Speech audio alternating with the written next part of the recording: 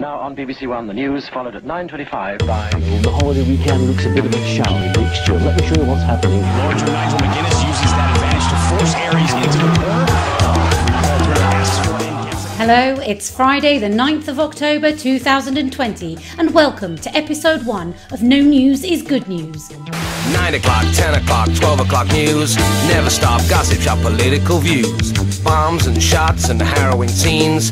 People die, others lie and families scream. Human beings are putting 30 billion tonnes of carbon dioxide into the Earth's atmosphere every year. Bob, carbon dioxide is a gas.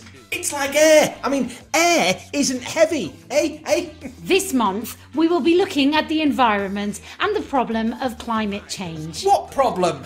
You're an idiot, Harry. What? Scientists believe that our destructive relationship with nature is actually putting us at greater risk of pandemic diseases.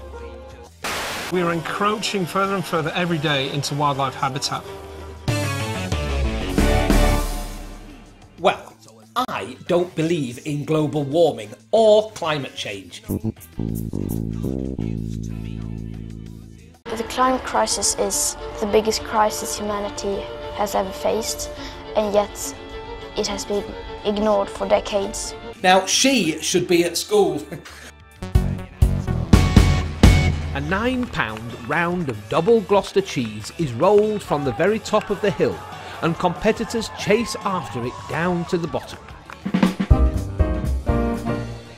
What I'm speaking right now is RP, received pronunciation, or your standard BBC English. Now, London is the accent that most people outside of Britain can recognise. And that brings us to the end of the first episode of... No News is Good News.